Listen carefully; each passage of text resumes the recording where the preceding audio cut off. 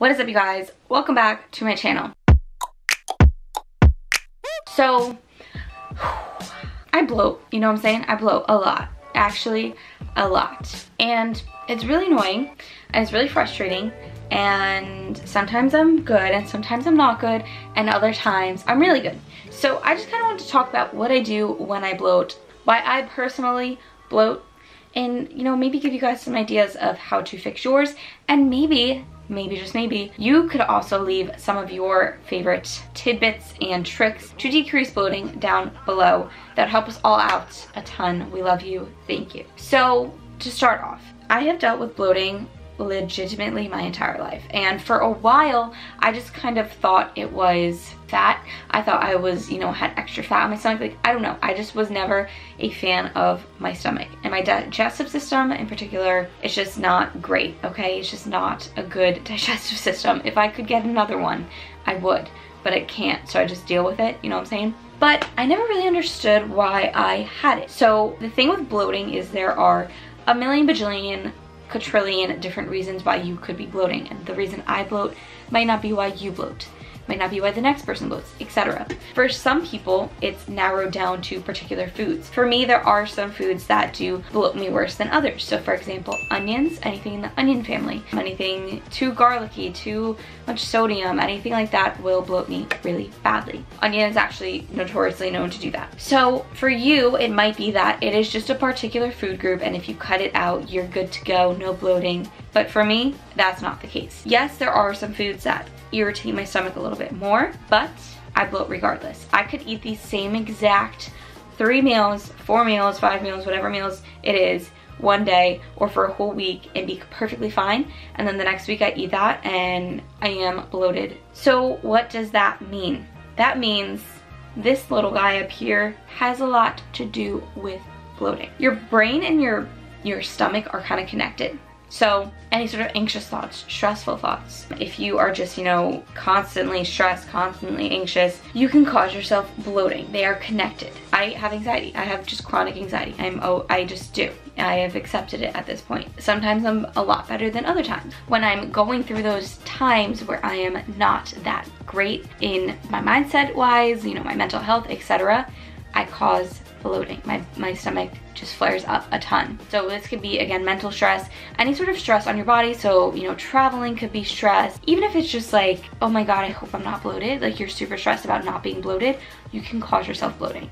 This has literally happened to me multiple times. So when I first wanted to sit down to film this video, I was feeling really good for a really long time.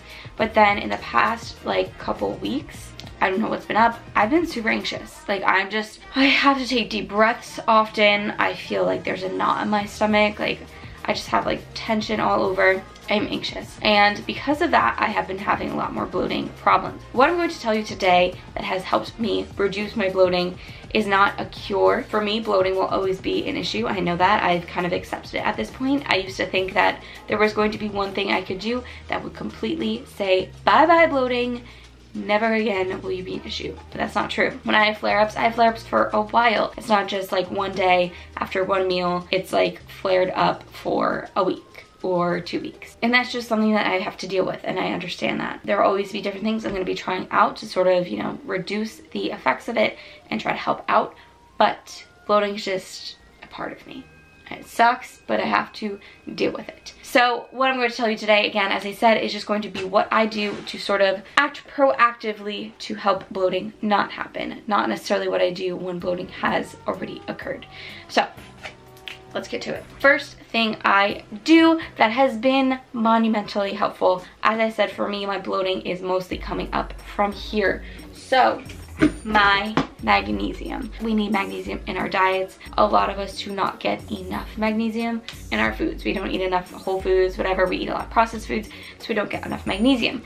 Now, not getting enough magnesium can affect your anxiety. It's really weird. I don't know why. There's scientific studies to it. I don't know the behind the scenes of it, but I do take this nightly 5 grams before bed. This has helped out a lot with my bloating because it calms down my head, calms me down.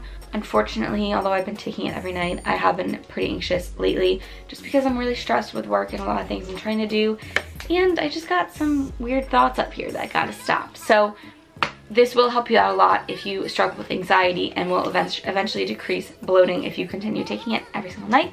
But I really suggest it. I take Natural Calm. It is raspberry lemonade. Now, next thing I take that I honestly, like, I adore are my greens by Bone Nutrition. I am a Bone athlete, and I have a referral code if you would like to get yourself some. But you get 100 servings for like $35, which is pretty awesome. And it's all your vegetables and different things like that. So, you know, for bloating, it could be that you're just not getting enough vegetables in your diet, enough whole foods. So you might want to take a green supplement to help with that. This is definitely helps with bloating a lot, keeping it down. But when you are bloated, I haven't necessarily seen that it decreases bloating faster, but I feel like it does help keep it away a lot more. So I take 1 scoop every single morning on an empty stomach, unless it's a day like today where I have forgotten to take it, so I take it now in the middle of the day.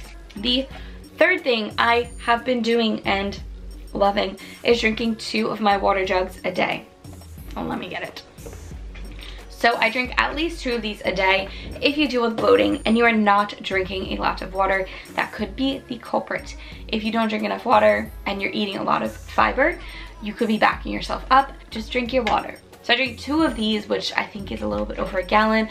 I'm not really sure, but I do suggest getting any sort of big jug like this to fill up with water, to remind yourself to drink your damn water, because it will help you out. It will help out your digestive system, your skin, your hair, your happiness. Water is important, okay? And it helps your muscles recover, so drink your water. Number 4, I have been eating a lot more whole food instead of processed food. So there's nothing really wrong with processed food, in my opinion. I mean, if you are having a little bit of it here and there, it's totally fine. But if you are eating it for every single meal, every single day, you might want to stop that. So that was my problem. I was eating a lot of processed food, and I just kind of felt like all the unnatural ingredients could have been affecting my stomach poorly. So I kind of cut those out, and I've been trying to focus more on whole foods, and it's been going pretty good. But again, still I have a lot of the issues up here, so that definitely affects my bloating. Even though I'm having, you know, whole foods, natural foods, low sodium foods, I still bloat regardless. Then the last thing that I have focused on is taking my CBD every night. CBD is an anti-inflammatory, so it can help with bloating, and it also just helps with calming you down, decreasing your anxiety, and just helping you. That is my problem above all, is I like forget to breathe like that. And when I have anxiety, it's just like, it gets overwhelming sometimes and just causes the bloating, you guys. Like, I don't know what to say. So last thing that I'm going to start implementing, and I'm setting my mind to this, and I'm making this happen, and I would like you guys to try it out with me, is to meditate every single day. So for 10 minutes in the morning, I will be meditating, and I want you guys to join along on the challenge with me. So right down below, if you are going to join this meditation challenge with me, let's see if we can fix our bloating this way. If you are somebody who you think it's dietary, I would suggest doing a little food journaling.